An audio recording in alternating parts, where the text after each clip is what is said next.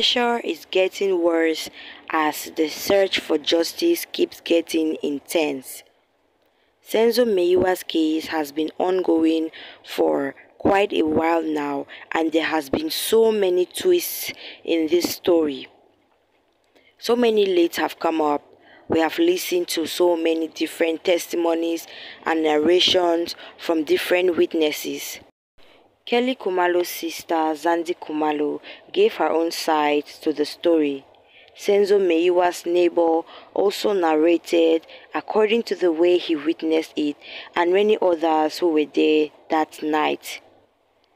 The problem here is the fact that Zandi Khumalo is not happy because the police did not bring in Senzo Meyiwa's wife and his mother-in-law for questioning, considering the fact that they were also part of the people who were with him that night when he got shot.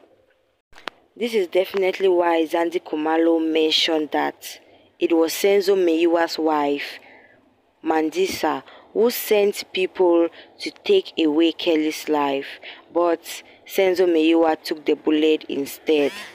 We all know that the number one suspect in this case is Kelly Khumalo, because it actually happened in her residence in Vosloorus, and everybody is pointing accusing fingers at her for having something to do with the passing of Senzo Meyiwa. Kelly Khumalo here actually has a very negative past. So many people are associating what happened to Senzo Meyiwa to her past life with all the men she has dated. Some people are even calling her cursed because every man that she has had encountered with has gotten some sort of bad luck or some sort of disappointment. Something bad will definitely happen to this person, and it all connects to Kelly Khumalo. That was why people did not hesitate to point her as the reason for Senzo Meyiwa's tragic passing. She might not have been directly connected to the shooting, but maybe the fact that people are calling her a cursed woman is related to it. Maybe the fact that she is actually having some sort of bad luck in her caused Senzo Meyiwa to lose his life that day just because he was connected to her.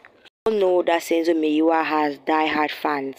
Just like AKA, there are people who have decided to take matters into their own hands or swear on their own lives. They will make sure that the person who took Senzo Meyiwa's life will be brought to justice, and that is Kelly Khumalo, who is the number one suspect. And this issue of sending threats to people who are suspected for particular crimes is getting out of hand because it causes them to feel unsafe.